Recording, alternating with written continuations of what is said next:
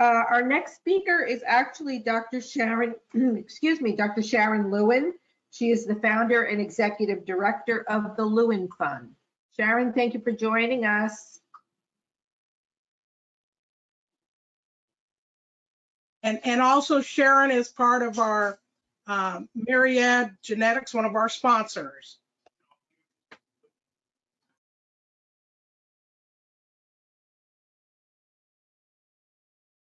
Are you unmuted, Sharyn?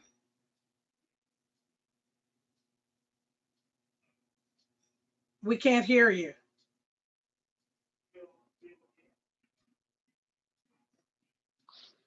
There, Sharyn? You're still muted.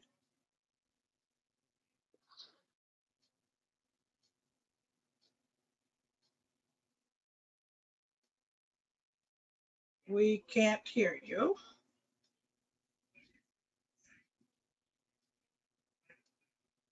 Brett, did you make Sharyn the presenter? Yes. Okay. I can't mute or unmute her right now. So that means, Sharyn, you're muted on your own.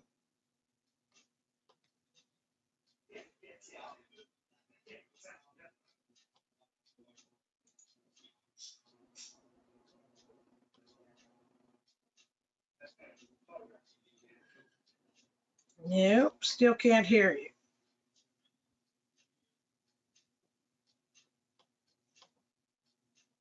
At the very bottom, Sharyn, it pops up that says mic and camera. See if that very bottom you can unmute. Make sure the mic is green. Yeah, make sure your mic is green.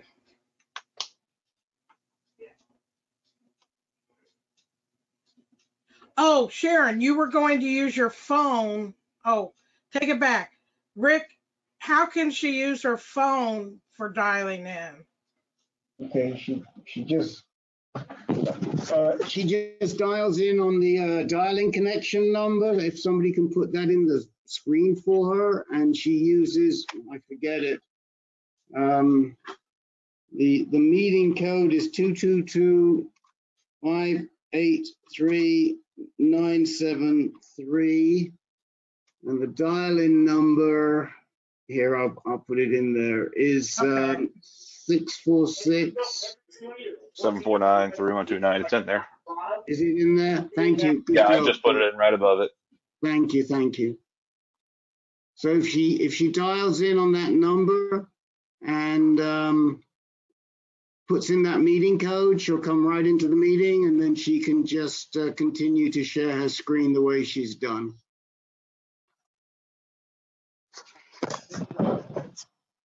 Do that from your phone, Sharyn.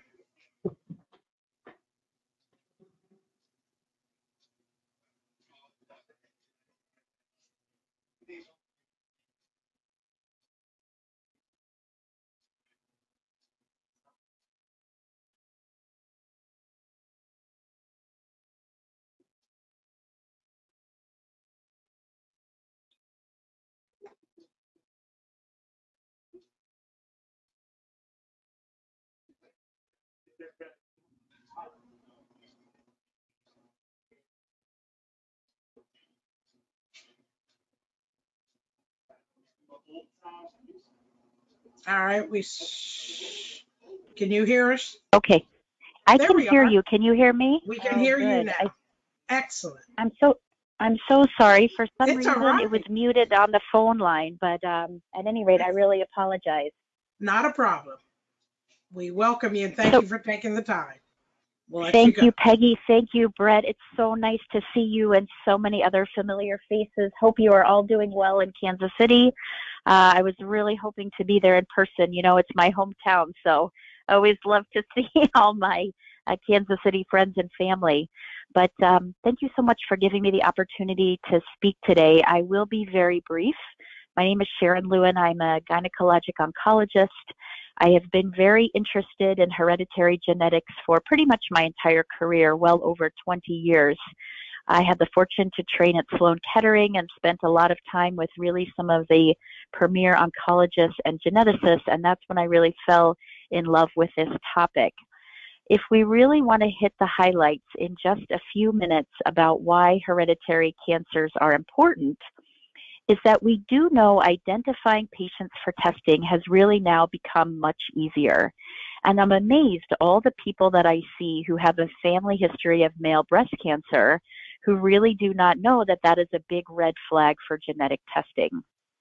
So if any of you or any of your family members, of course, have a personal history of male breast cancer, that definitely qualifies for genetic testing. You know, now when we look at the national guidelines, whether it's NCCN, which is the National Comprehensive Cancer Network, or ASCO, the American Society of Clinical Oncology, we do know that identifying patients for genetic testing has really become a lot easier. If you have a personal history of breast cancer at any age, if you're a man or a woman, that now definitely qualifies for genetic counseling. Testing for sure actually is for males, regardless of any other family history or age. And the majority of women with breast cancer at any age definitely need counseling, and a majority will also qualify for testing too. If you have family history of ovarian cancer at any age, now metastatic prostate cancer at any age, pancreatic cancer at any age, or if you have colon or endometrial cancer under the age of 65, or what's called a PREM score. It's a little bit of a sophisticated modeling, which is pretty much any woman under 65 with endometrial cancer, man under 65 with colon cancer. A personal history of this definitely qualifies for genetic testing. When we're looking at family members, now it's important that according to NCCN, we look at family members first, second, and third degree relatives. So it's actually a very big pedigree that we're looking at. ASCO requires that we look at just at least and a minimum first and second degree relatives. But if you have a family history of any of these things, and I'm happy to give you these slides for handouts or just to send them along electronically, if you have breast cancer under the age of 50, that now meets criteria for testing. And again, looking at least at first and second degree relatives or first, second, and third degree relatives. If you have 2 breast cancers in one relative at any age, 3 or more breast cancers in relatives on the same side of the family, again, any family history of ovarian, metastatic prostate, pancreatic cancer, or male breast cancer at any age, that definitely meets criteria for testing. Colon, rectal, or endometrial cancer diagnosed under the age of 50. If you're Jewish and have breast cancer at any age, that also meets criteria, or a family history of breast cancer at any age, that meets criteria. And of course, a previously identified mutation in the family. So we do know that these criteria are constantly changing, and that's why it's always a good idea and a good opportunity to talk about these criteria, because people who maybe did not meet criteria in the past, it's important to test. So why is it important to test? We do know that there is individualized medical management. We can accurately stratify your risk, and it does alleviate a lot of uncertainty and anxiety. So we do know that there is a significant risk of breast cancer for both men and women if you do have a BRCA mutation, for example. That's not the cause of all cases of breast cancer, but we certainly want to try to eradicate and identify any of these genetic or hereditary causes. If someone does have a family history that's high risk or a genetic mutation, we can employ increased screening and surveillance to hopefully prevent these cancers, or prophylactic surgery, for example, or even chemoprophylaxis, but there are a lot of different options to help prevent these cancers. So I just want to say it's very important to be your own health advocate, really know your family history, speak to your doctor or genetic counselor. Unfortunately, we see that a lot of doctors are not speaking to patients about their family and personal history. So it's important that you ask who has had cancer, what cancers, and what ages, because we really would love to stomp out any of these hereditary cancers. Of course, really employ healthy lifestyles. We now know, for example, in the United States, there's new data that obesity is one of the major risk factors for cancer. It's associated with about 13 different types of cancers. So there's one article after another about the importance, which has been very important during COVID and very difficult, to eat healthy, stay in an ideal body weight, exercise, limit alcohol. Very, very important to prevent cancer as well as prevent cancer recurrence. So lastly, you want to find out. This conference will now be recorded. if you want to find out if you are a candidate for genetic testing, here is a very easy link that you could go to. It's called mygenehistory.com. You can even go to that and then you'll find the Advanced Women's Health. But that allows you to put in your personal family history and see if you qualify for genetic testing. And then we can help find someone in your area. It's just either a blood test or saliva. Really, there are no downsides to doing the test because pretty much everyone who meets this criteria is absolutely covered. You cannot lose your health insurance. There are congressional laws in place that protect patients, and state by state, but the majority of patients really cannot lose their life insurance either. So there's really no downside to doing the test. So certainly for men, if you have a family history of male breast cancer, if you have not had genetic testing, please do. You really need to have a full panel. So for those that might have had BRCA testing in the past and that was negative, you really should now have an update test, an update panel where you're tested for all the genes, because we have developed and discovered a lot of other genes that could put both men and women at high risk for breast and other cancers. With that, I think I'll see if there are any questions. I could talk about this for hours, but I know you have a wonderful lineup of speakers today. Well, that's all right. We love your knowledge, and if you'll actually share the slides back with me through an email, we'll have that available for anybody. But yes, who has questions? That's perfect. We also now know there are a lot of therapeutic targets with something called PARP inhibitors, which you may have heard of, which are being used for men and women with breast cancer who have BRCA mutations. Also, it's being studied and utilized in pancreas and prostate cancers and ovarian cancers that are BRCA associated. So not only knowing the genetic status is important for treatment options, but of course to prevent secondary cancers in people, as well as prevent their family members from developing these cancers. I have a question. Yes. When I was diagnosed, I did receive genetic testing. I'm not sure if most of the guys in the group received that or not, but I did. And I did not have BRCA, that mutation, but I had something called BARD1. I wondered if you had heard about that, because they told me that they didn't know very much about it. And the only thing that it said in the report was that this gene mutation may cause increased cancer risk, but only in women. And that was kind of an odd thing to read.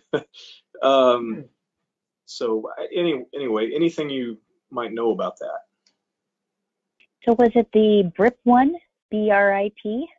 No, BARD1. BARD1, okay. Well, you know, one of the things that we probably need to do a better job of globally is to talk more about breast cancer risk in men. And because, you know, breast cancer in general in men is a lower incidence than in women, it definitely needs to receive a lot more attention and research, which is why kudos to your organization for really moving that needle forward. I can actually get back to you and see whether or not BARD1 put you at risk for that male breast cancer. I'd have to get back to you on that. But I don't see why that wouldn't have been the cause for your breast cancer if it's a cause for female breast cancer as well too. Does that make sense? Yes, it does. It does make sense. So many of these reports are tailored towards women, unfortunately, and we actually need to include the risks that are associated for men as well too. Yes, and that's half of our battle. But we're winning. Look how you well are we're winning, doing, guys. We are. You definitely are winning. You know, I know when we see the reports with Lynch syndrome, we definitely talk about the risks of colon and other cancers for men and women both. But even with the BRCA genes, we really need to do a better job of specifying the risk for both men and women. We really do. I can get back to you, though, about the specifics of breast cancer risk with BARD1. That's interesting. That's not a gene that is one of those higher moderate risks, but I can definitely get back to you. If you do, Sharyn, if you do get information on that, if you can get it to Peggy and myself, we actually would be able to then put that out on our website, and that would be helpful. Okay, perfect. As well. I will. And I was just reading in the chat box about sending you the slides, which I will do that as well too. Absolutely. Thank you. Thank you. It's funny when you talk about this subject. I actually sat in on a Living Beyond Breast Cancer meeting group here locally in New Jersey one time, and I took one of our survivors with us, Arnaldo Silva, who actually had a BRCA mutation he received from his father, who had received it from his grandfather, and he's passed it on to his daughter, and she now worries about her children. And he sat in on the group with me. He was the only man. There were seven or eight other women in the group, all BRCA positive.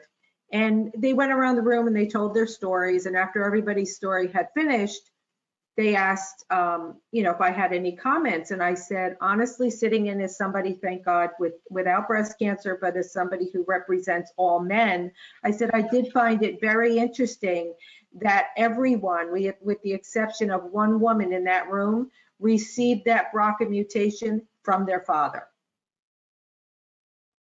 Yeah. Well, and it's very important that we talk about it, because so often when we're taking these family histories, people only talk about the woman's side of the genes, and they really need to take the family history from both mom and dad's side of the family, because obviously these genes are inherited half from mom and half from dad. And people, unfortunately still think these are women's genes, which they're not. So it's very important that we continue to emphasize the importance of asking that in the male relatives as well. Yes, Yep. we do that on a daily basis as we talk to new survivors. So we thank you. Great. Thank you. And Thank you so much. Sharyn. Thank you so much. We thank you again, Dr. for giving us your time. Thank you so much. My pleasure. Anytime. Thank you.